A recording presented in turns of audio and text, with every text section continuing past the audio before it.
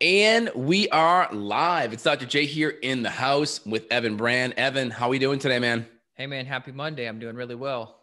Happy Monday to you as well. I know we chatted kind of in our pregame interview. We chatted about what we're going to talk about, and we kind of chatted about histamine. Histamine went really good last week.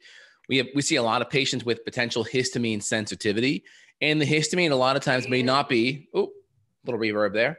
Histamine may not be a root cause of the issue. It may just be a symptom of other issues going on in the gut. And we always kind of keep that in mind. A lot of people, if you don't have a lot of experience clinically, it's easy to think that histamine is the root cause. And then you feel like you have all these food restrictions and you're not sure what next steps to do. And that's tough. So we're going to be focusing on SIBO. We can even expand that to gut infections and histamine issues. So I'm really excited for today's topic. Yeah, you made a great point right from the gate, which is people that are focusing on the nutrition piece too much or focusing on maybe some of the supplemental things. Correct. Like many people discuss DAO, which is something I'm experimenting with just to play with it and see how it works. DAO is the enzyme in your body that naturally helps degrade histamine. But as you have infections and stress and toxins, you are either unable to produce less. I mean, we're not 100% confident with the mechanism. You may produce less or it may be just less effective. So people will do a DAO supplement and say, oh, well, I feel better. I'm not having these food reactions. And they'll just stop there. But this is where we're starting now at the end of that rope. And then we're taking you to the whole next level, because if you stop there, you haven't addressed what's actually going on. Exactly. So in general, histamine is a neurotransmitter made from histidine. It's designed to help with the inflammatory response. It's designed to vasodilate, open up the blood vessels so you have better blood flow, which helps with an inflammatory response. So you bump your elbow, right? You bump your head. There's a histamine response that helps vasodilate, helps migrate a lot of those white blood cells into that area, kind of helps promote healing. The problem is acutely, in an acute situation, not that big of a deal because it happens and then your body recovers. We're more talking about a chronic kind of low-grade inflammation or low-grade histamine issue where you're chronically swollen, you're chronically inflamed. You may have a lot of chronic histamine symptoms. This could be headaches. It could be flushing, right? That chronic red and flushing symptoms. It could be nausea. It could be hives, right? Those kind of wheals or urticaria hives in the skin. Could be fatigue. It could be brain fog. It could be just kind of chronic low-grade swelling. It could be allergic shiners under the eyes with a lot of lymphatic pooling in the face. So it's good to keep an eye on these symptoms as they could be part of what's going on. And then, of course, there's a lot of medication that are typically treating these things, whether it's Zyrtec or Allegra or Pepcid AC, different medications. The problem with a lot of the medications, they tend to have more side effects, whether it's fatigue or brain fog. And a lot of people, they just get knocked out when they take a lot of these medications. So they're kind of stuck because their performance and ability to function at work, if they're doing hard work or dealing with their kids, they're going to be pretty much a zombie or zonked out for a lot of them. So we want to really get to the root cause of why these symptoms are present. And a lot of times the gut's going to be a big role because a lot of chronic inflammation is going to be at the gut level, whether it's inflammation from food that you're dealing with, whether it's gluten or dairy, and or other histamine foods, right? Fermented foods or aged meats or citrus or avocados, or it could be from a deeper infection that sets you up to be more sensitive, right? If we have SIBO or bacterial overgrowth or other infections, it's going to potentially make it harder for you to digest food. The harder it is for you to digest food, the greater chance that you're going to develop food allergens. And also the more inflammation in your gut, the greater chance that you're going to have gut permeability. So the more permeable your gut is, the more these foods have a way of getting into the bloodstream, the more your immune system sees them in an undigested state, increases the chance that we're going to make antibodies for those foods. And then also just the fact that we have other bacteria that may be slipping into the bloodstream. These compounds are lipopolysaccharides. These can also go and create histamine issues. They can also go to up to the brain, hit a lot of brain fog and mood issues. So there's a lot of like dominoes that get hit. Histamine may be one of those dominoes, but there's a lot of dominoes that may hit. And then you have a lot of symptoms happening from it. And then the question is, you have to kind of corral all these symptoms in to a root cause of like, what's the next step? Because it gets really overwhelming. Yeah, I want to go back to the symptoms real quick. Something that's really interesting is the fact that you could have issues with your sleep, trouble falling asleep, or even Dizziness. I noticed when I went low histamine with my diet, some of this kind of disequilibrium, dizziness stuff that I was having that I thought was mold exposure or possibly co-infections like Bartonella. I noticed when I went lower histamine, it got better. Like my head got more clear and then I was able to go to sleep better. So this is kind of why you mentioned some people do the antihistamines and then they get knocked out. I think part of the reason that some people's nervous Mm-hmm. systems are so revved up is excess histamine, but here they are taking melatonin. Now, that may help, or passion flower, or we like to use like motherwort or valerian or Correct. theanine or skullcap. There's a ton of good sleep options, but you may be missing the boat. So those herbs are fine. Those are much safer than a sleep drug, which are extremely hard to get people off of. But the sleep herbs may not be the root cause. It may be histamine. So you could try going with a lower histamine diet during the meantime. That's something we may recommend you do, is go lower histamine while we're working on labs or waiting on labs. And then if we find that just by lowering histamine in the diet, all of a sudden you have less blood pressure problems, you fall asleep easier, you're not flushing, you're not having the nasal congestion, you've got rid of headaches, maybe your energy's better, well, then that's a great clue that we're onto something. But we don't want to get you stuck on low histamine forever. I just don't think that's a way to live. So that's when we're going to go into these gut infections. So you mentioned bacterial overgrowth, and how we're going to be looking at that is with stool and urine. So Justin and I run, I don't know, between us both, probably thousands of labs per year. And I would say, now, granted, we're a little bit biased, right? Because people that come to us have already been to many practitioners. And so they often are going to have real problems. But I would say 90% of people we look at are going to have some sort of a bacterial overgrowth problem that's leading to these issues. 100%. So histamine is an important first step to look at and kind of know the histamine foods. We've already talked about some of the foods last time. So I think there's a handout up there from last time as well, from last week. So take a look at last week's podcast. Try to put some of those links down below so you can access them. But more common histamine foods are going to be ones that are rich in probiotics, fermented foods. And that's tough because people are following a paleo template or following West Today Price or understand the benefits of probiotics and fermented foods. That's kind of a curveball. And a lot of people kind of walk into this and they're like, wait a minute, that's supposed to be good for you. Yeah, it should be good for you. But for some people, it may be a problem with histamine. And if they have SIBO, it could be a problem as well. I call it probiotic intolerance. And that's very possible that's what's happening. Next are going to be your citrus foods, your aged meats. Of course, a lot of paleo foods are going to be on that list. So if you're just going paleo, you cut about half of them out anyway, just by default. You know what got me in trouble though? Coconut aminos. I love coconut aminos. Coconut aminos are pretty high. Super high. And I was, there's basically fermented coconut blossom nectar is what it is. But of course, the longer things ferment, the higher the histamine. So I was marinating my steaks.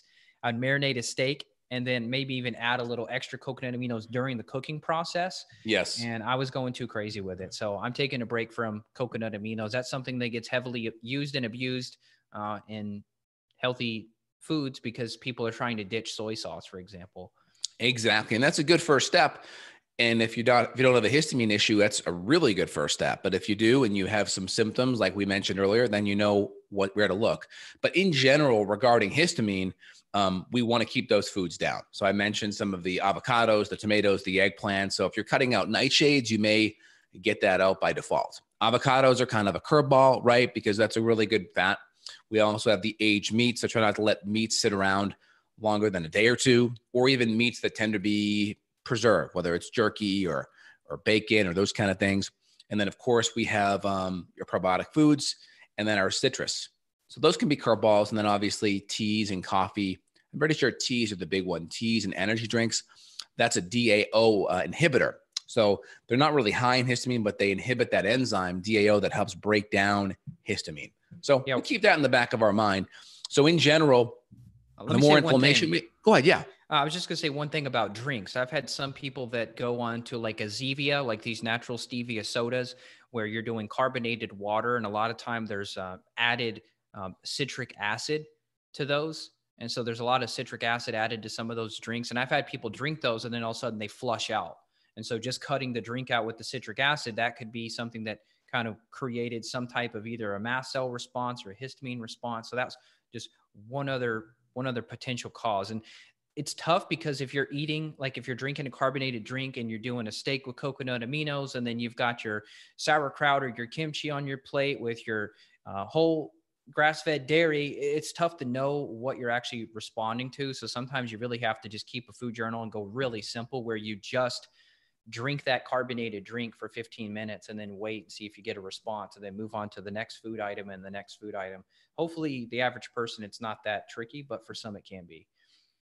100%. And of course, we already mentioned the kombucha. There's some higher sugar ones. There's some lower sugar ones. If you're probiotic intolerant, that'd probably be something you want to pull out for at least a couple of weeks to a month and see kind of where you sit after the fact. You just got to make sure that we're fixing digestion. We have enough HCl and hydrochloric acid and enzymes and good digestive support.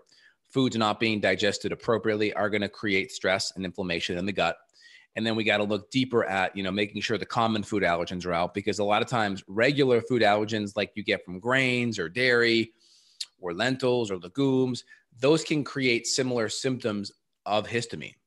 And the question is, well, is there a histamine response to these foods from an inflammatory perspective? It's possible, right? Because the more you create inflammation, we know that histamine is a part of the inflammatory response. It's part responsible for the vasodilation that happens.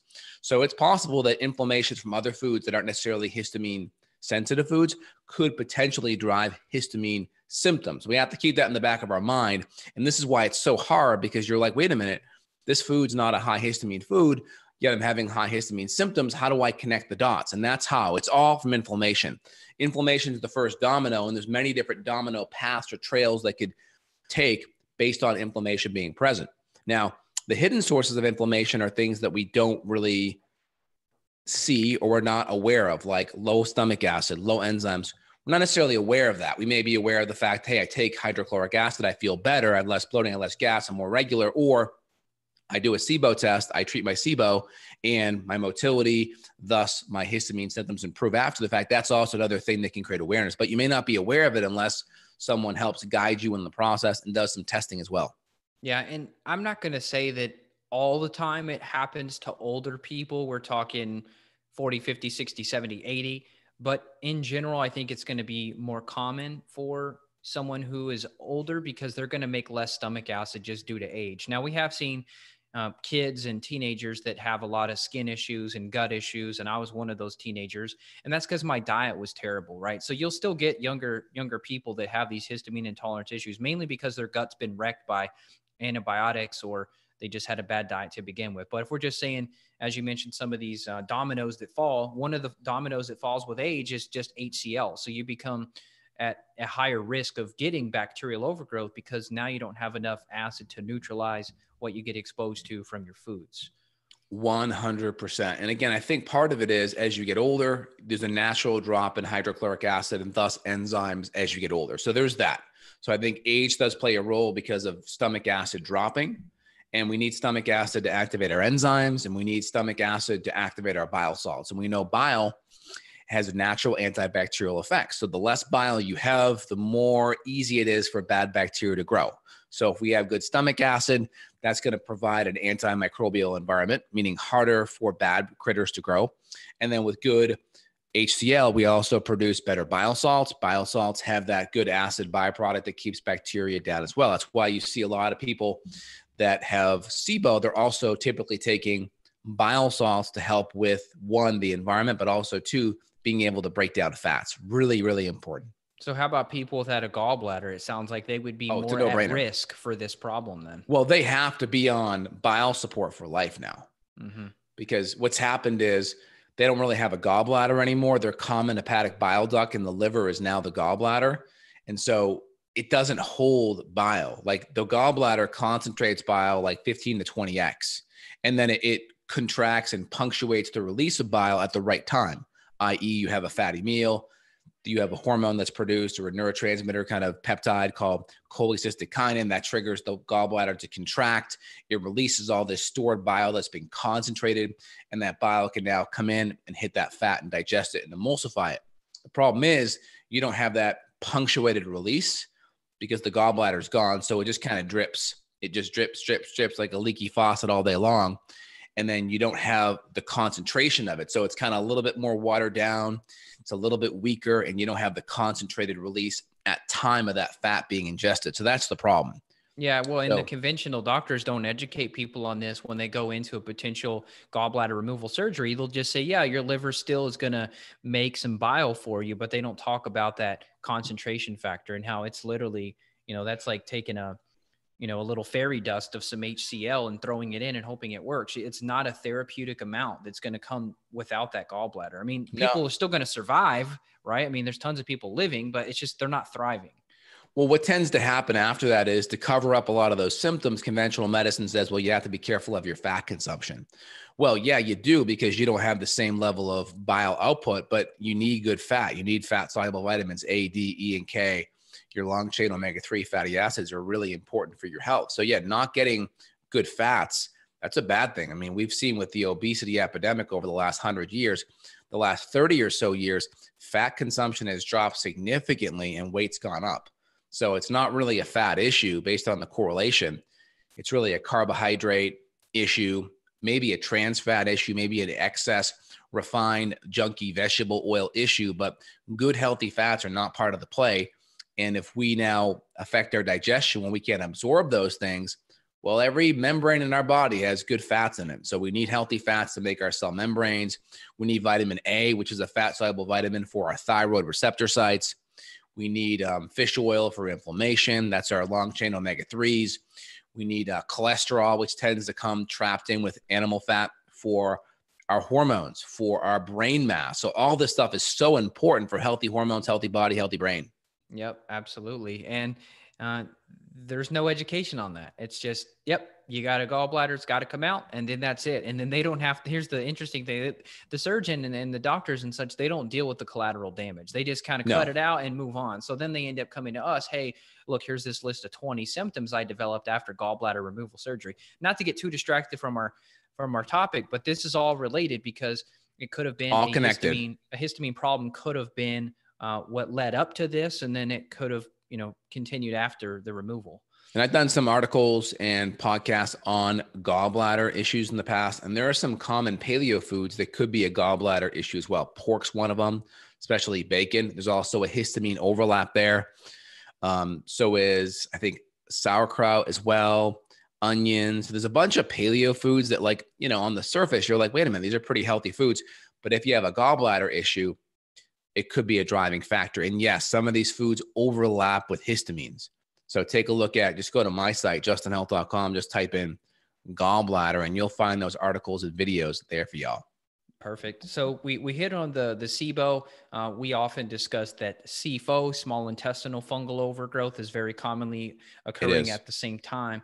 And so that's where, once we get the proper lab testing, looking at stool and urine primarily, we're going to be finding the answers that we need to start resolving this. So as we mentioned, you may be using extra enzymes and acids. Maybe you're using histamine degrading enzymes supplementally to try to DAO. help. Yeah, you're using that as a Band-Aid, knowing that you're working backwards. And then once we come in with herbs to address, which is the opposite of the conventional neomycin, diflucan, nystatin kind of protocol, we're going to come in with herbs instead, and then eventually retest, and then, of course, watch symptom improvement at the same time. But with retesting labs, with watching symptom improvement, maybe doing those Band-Aids, you can reverse this issue.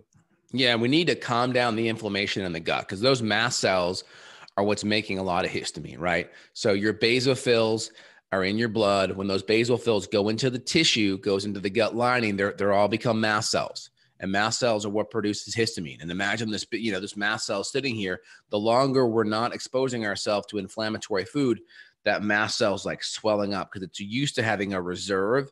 Now that reserve's just kind of engorging itself bigger and bigger. And then now you eat some food that's kind of off your food recommendation, and you get this massive flood of histamine, and where you feel like even worse. And this is what happens when someone's on a good diet for a while, and then they go off the wagon. They're like, holy smokes, I got hit by a bus. What happened?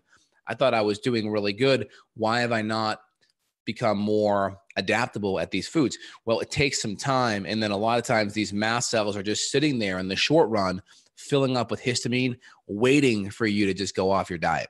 Yeah. What about alcohol? Do you have anything to say about that? Because I had a woman who'd been off alcohol for a long time. We kind of discussed, hey, you probably shouldn't do it. Your gut barrier's toast.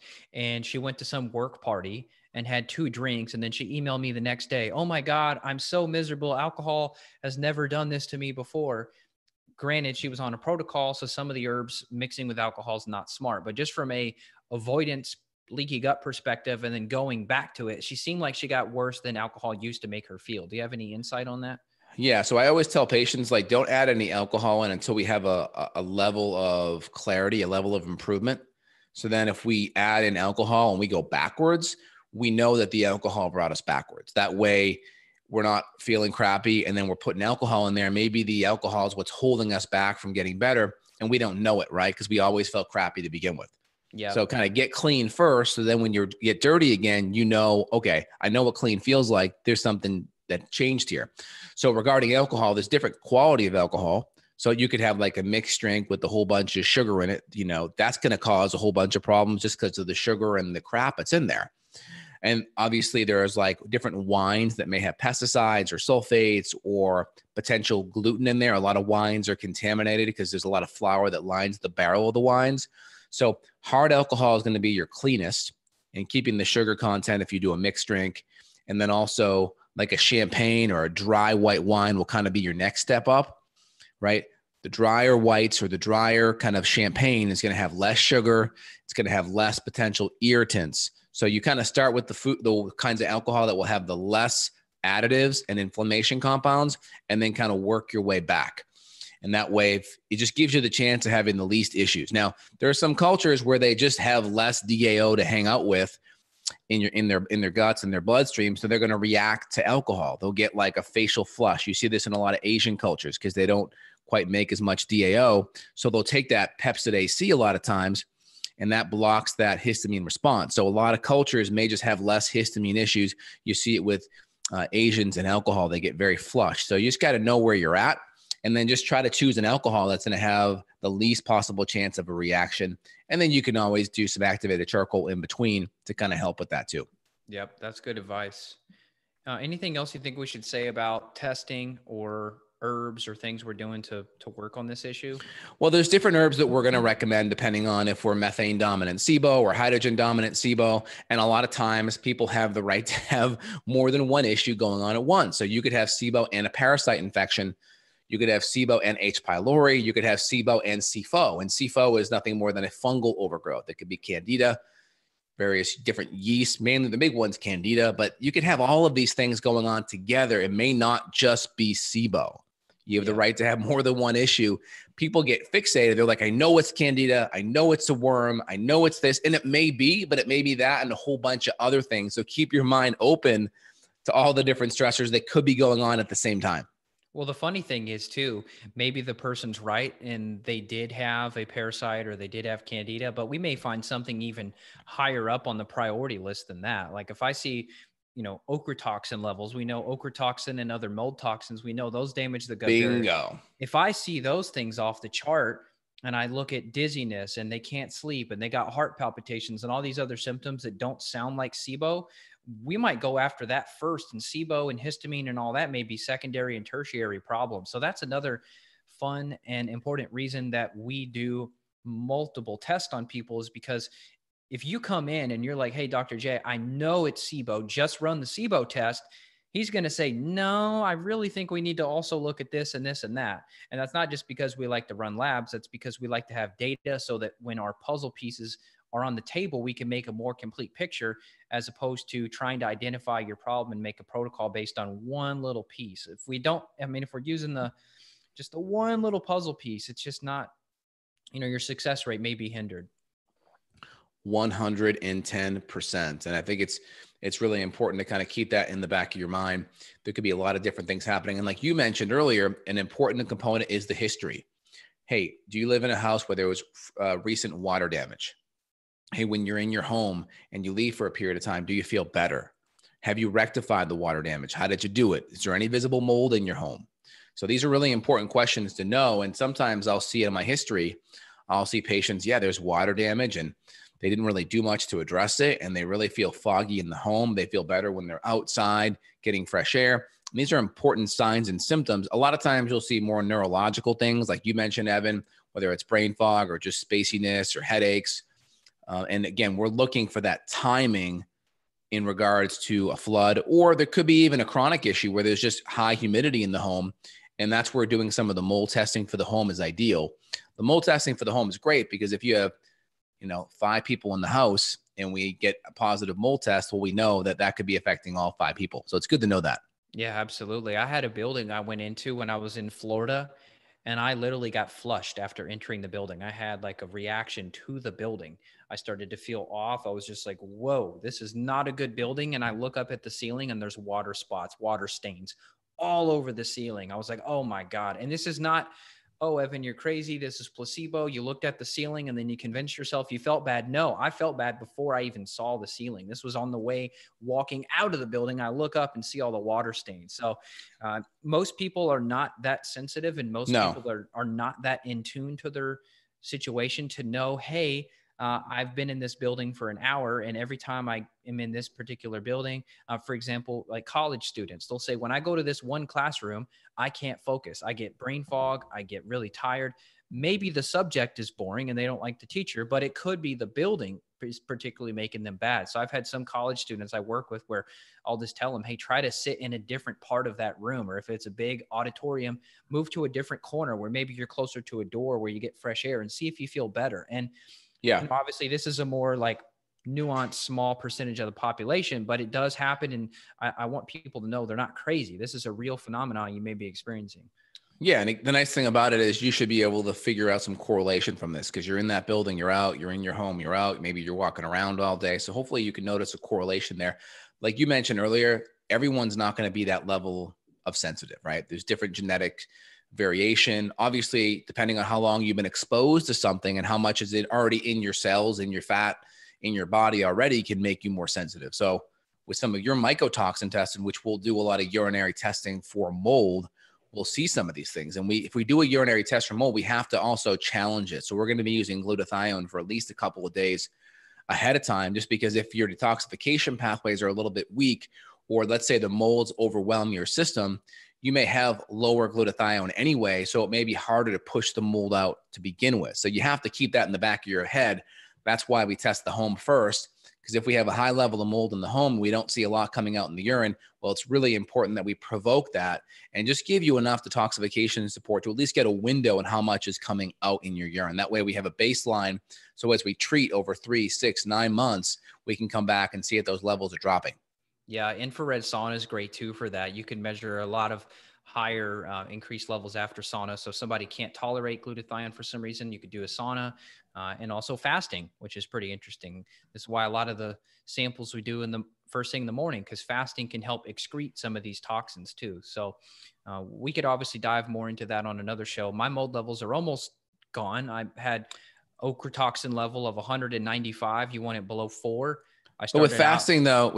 you only can do that really acutely, though. That's like a short-term thing. It's not a long-term strategy, right? Yeah. I'm just talking overnight fasting, but maybe Got in, it. like intermittent fasting, maybe in between those meals, you are excreting a little more and flushing a little more toxin out. Got it. Okay, so you were saying ochratoxin. Go ahead. Sorry to interrupt. Yeah, that's okay. I think the reference range was below 4 is optimal. And I started out at a 195. And here we are talking almost exactly 1 year later. And my levels are down to a 15.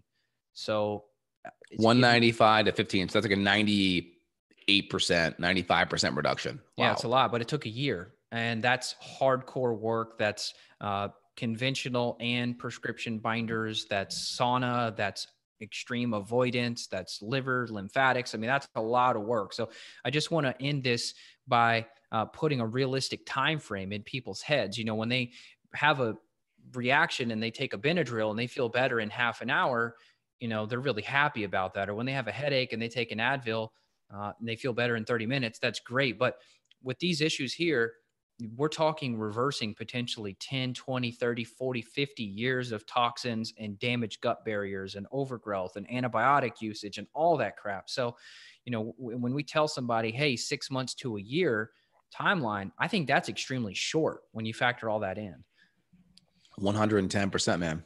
I like it. I think you're on the right track with that. I think we're on the right track with today's chat. We're trying to connect the SIBO component, trying to also connect the different gut components that connect to SIBO. And then also, I think the mold, I think we need to do our own little show on mold and histamine. Maybe next week we'll come back and do mold and histamine. I think that's really important. I think it's a big issue. And the problem is a lot of people have multiple issues at the same time. And this is where it's really hard. We want to glom onto one thing. We want this one, hey, we want to have this one label. Hey, this is my issue. It's kind of easy to wrap your head around that, but it could be a lot of different issues. So everyone that's listening, keep your mind open to there being lots of problems at the same time. And also, if you're overwhelmed, this is where it's good to reach out to a practitioner like evanbrand.com, or myself, Dr. J, at justinhealth.com. If you want to dive in deeper, kind of get your arms wrapped around it with some objective lab testing so we actually know what is happening underneath the hood, so to speak. Yep. Evan, anything else you want to add today, man? No, I just want to give people a little bit of boost of hope and encouragement and just say, hey, look, as you mentioned, there may be layers to this, but you can peel back the layers. You can get better. No matter how long you've suffered, you can. Keep that in mind. Yeah, and your story is great with the mold because you really had some pretty debilitating symptoms, and mold's one of those things. It's like, if you don't know it's there, man, it's like you're just in an environment where there's just toxins all around you and you don't even see it. And it's a slow creep. And the time symptoms start rearing their head, it's been going on for years. That's the problem. Yeah, I got to give a shout out to our mutual friend, Dr. Jack Wolfson, for telling me that it was mold. I didn't want to believe it, but I was talking to him and said, hey, I was waking up dizzy. This is weird. Blood pressure's going all over the place. And he writes back in all caps, one word, mold. And that started it all. Yeah. And the thing is, I mean, I'll give credit to Jack. I think he's right on there. The problem is there are a lot of, let's just say, mold myopic doctors where everything's mold, right? True. Everything's mold. And that's a problem too, because it may not be. So the difference is with you got this feedback from Dr. Jack. You tested your home. Guess what? Really high in mold. You tested your urine, you provoked it, really high in mold. So we had some objective data to kind of support us. So we weren't kind of flying blind. So I think you did the right thing. And for people that are listening to this and think it's mold, get that testing done first so you can be more confident. And then more importantly, because you've gone through the whole remediation process, that's even more overwhelming. And that's where you want to work with an expert, because you can feel like you have to spend 6 figures to get your home remediated. And that's not the case. You can do it for way, way cheaper. And it can be, let's just say, a process that isn't as bad as it thinks, or you feel like it is based on what you see online and everything. Yeah. And to Jack's defense, he works on hearts, he's not a mold doctor, but his wife was really sick the past few years from mold. So luckily he had firsthand experience. So he thought, hey, this sounds kind of weird, and at least had enough in the trenches experience with his own wife to know, hey, that might be it. So very interesting how it all turns out. I think it's one of the biggest hidden epidemics going on. Yep. I see the whole mold thing and the Lyme thing as well. Anytime there's some kind of a weird neurological symptom, people throw that out there, and it could be right, but get the whole thing worked up. I mean, the thing with Evan had 3 different other infections to begin with. So you had, I think, Giardia, Blasto, and H. pylori. Crypto. Yep. And Crypto, Giardia, H. pylori, right? Now, just kind of for everyone listening so they can have insight, Evan had already addressed those issues ahead of time, and he had gotten a little bit better, but there was still something holding him back. So if Evan just myopically focused on the mold and didn't get rid of those infections, he may not have had the same level of improvement. So there's kind of an order of operations on how we want to hit this. And because you had 3 serious, each one of those infections individually is kind of a big deal. The fact that you had all 3 going on at the same time, I call it the 3 amigos.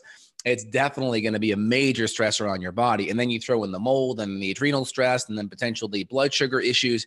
Yeah. So you had a whole host of things that we were able to kind of sequence up and have it all make sense. Yeah. And we're talking over a 4 to 5 year period. Those gut infections were cleared out almost 5 years before the mold protocol. And that's not due to, that's not the way that necessarily I wanted it, or that we wanted it to happen. It's just the way it happened. That was just the exposures came later. And so not everything could be perfectly sequenced in care, but it's just a matter of peeling back the layers you can to get some level of improvement.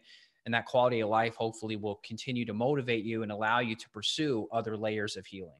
Well, the nice thing with us is we're getting better because we're also treating ourselves and thousands of patients. So because of that, it's not just like, textbook information. It's real world actual results kind of driving treatment, driving protocols, driving kind of our perspective on what the next steps are for patients. So it allows your treatment, allowed me to get better at this, and allowed you to get other patients better. So we just continue to grow like that, which is excellent. Yeah, it's a very, very, very cool place to operate. Anything else you want to add, Evan? That's it. Mention the links again. You can reach out to Justin, Dr. J at justinhealth.com. My website's evanbrand.com. We both offer intro consults where you can book 15, 20 minutes. You can chat about your symptoms and goals. See if you're a good fit for care. If so, we'd love to help you. We're very grateful to be in this position. So we honor it, and we'll be back next week. Excellent. You guys have a phenomenal day. Look forward to checking in soon. Take care, y'all. Bye now. Take care. See ya.